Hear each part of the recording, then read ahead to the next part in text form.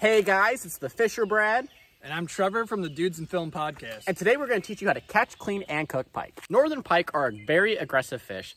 They actually strike at the tops of the water mostly. So we're going to be wanting lures that can actually stay close to the top.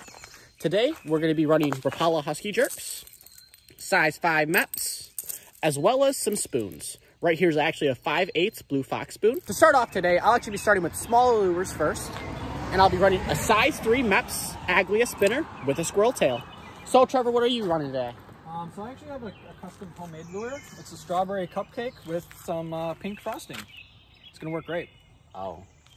All right, I'm gonna tie you up with something different. I'm using a Rapala because apparently a cupcake doesn't catch pike or something.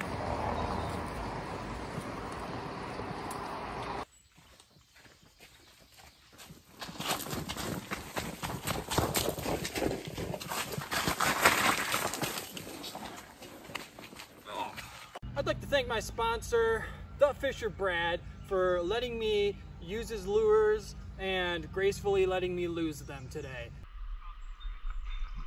Pull on it. How did you do that?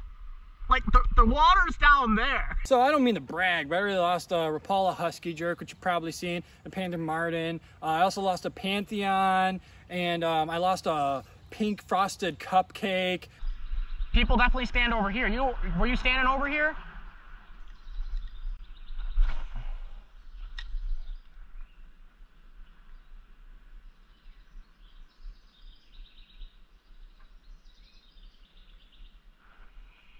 Oh, there we go. There we go.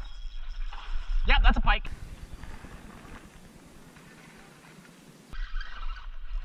Here we go.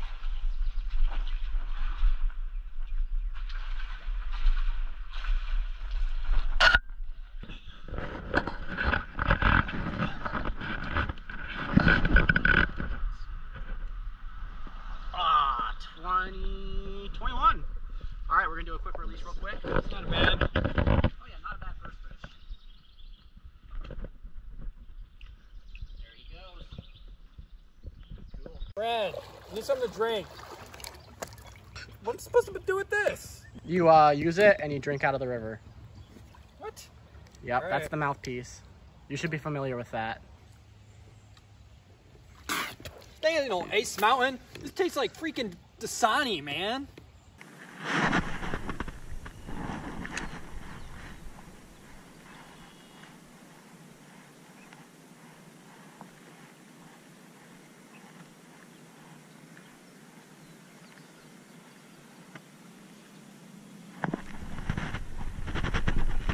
I got one.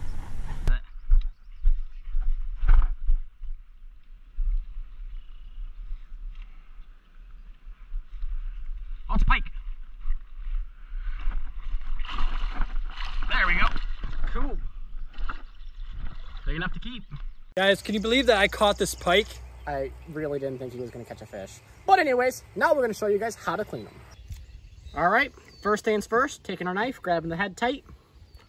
We're going to go ahead, make an incision right behind that gill plate of the head. So about right there. Go all the way down to the backbone. Right there, that first cut. Now that we're on the backbone, we're just going to go all the way straight down.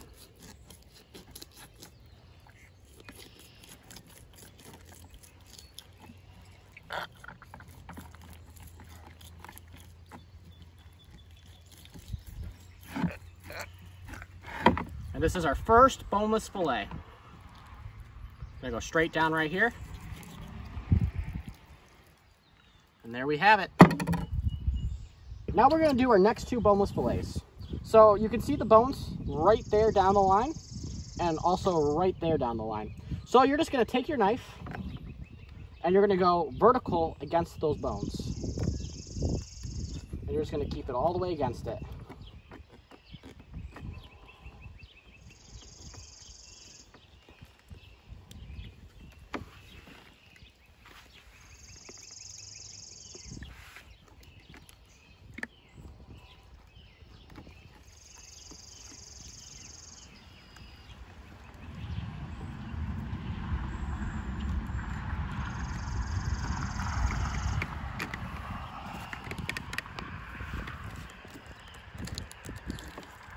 There we go.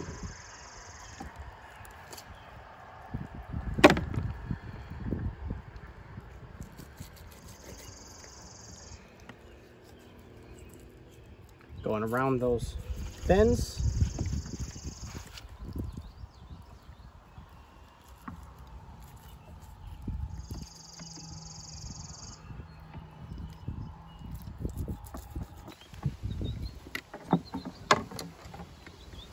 Right there is our second boneless fillet. All right.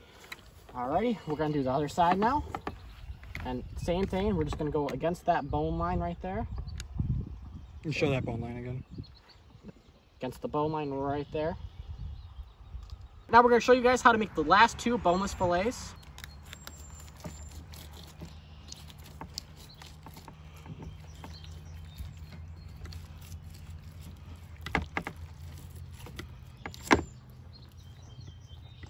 And there we go, another boneless fillet. After you're all done filleting the fish, if you actually caught a really nice sized fish, you could actually create a trophy with it. You're easily able to make a pike head mount in under 10 minutes. I actually have a video called How to Mount a Pike Head, so look it up, 10 minutes or less. Welcome to Trevor's Kitchen. Actually, I'm just kidding. I'm in Brad's garage. Right now, we've got some black pepper. We've got some lemon juice. I guess it's not open yet. Also, I've got some salt. 26 ounces here. 55 cents at your local dollar store. 3 ounces of pepper. $2.50. That's blown up more than this flamingo here. And last but not least, I've got the Grill Chef Master. You can't find this in your grandma's kitchen. Make the baseline right over here. Go ahead, lay out our pike fillets with the skin on the bottom.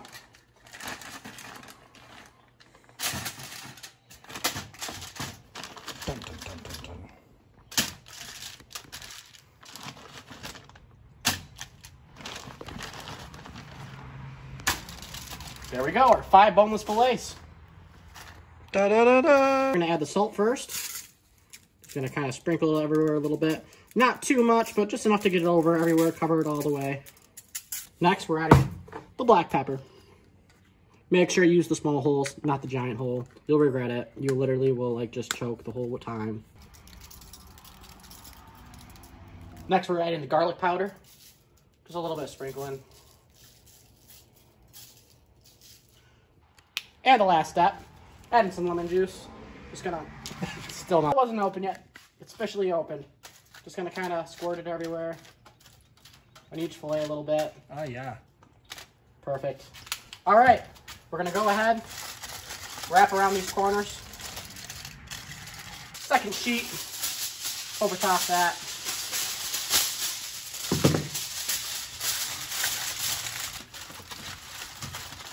Perfect. Perfect. And now, Trevor's gonna start the fire. All right, guys, here's the thing. Normally, I wouldn't encourage putting gasoline on a fire and then lighting it, but this is for your entertainment. I gassed this thing up more than your Uncle Bert at Taco Bell after eating 3 burritos. Oh, yeah. Did you even put gasoline on there? They probably dried up already. Trevor, put more on the... Oh, there we go. Perfect. Put the fish on it. Get the fire started. Just take that fish with your grill master or your grill chef, whatever you prefer. Just throw it on top of that fire. It doesn't matter. Just make sure you don't touch the metal part. It's hot. It'll cook just fine in the aluminum foil.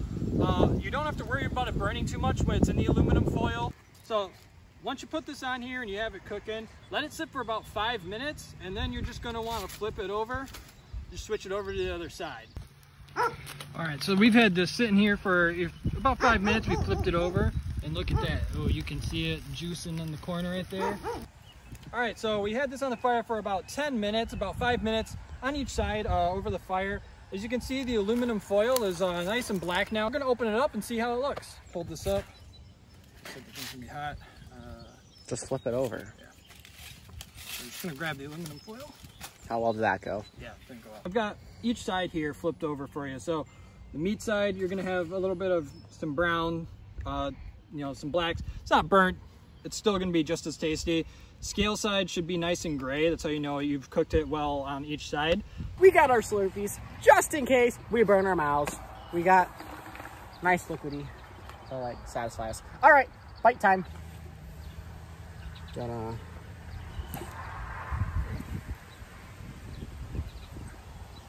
That's good. Now, we're eating it just raw like this, but you could even put this on a sandwich. Raw? Raw. No, we're eating it by itself, guys. I hope you enjoyed watching my first ever catch, cook, and clean video for my 130th video. And I'm Trevor. Follow me on YouTube at Dudes in Film, and let us know who you like better out of the two of us. I mean, I am the one that caught the bigger fish here, and I don't even know how you hooked the fish. I am the one that also started the fire and cooked the fish. So, you know, obviously there's an answer here, but let us know anyway.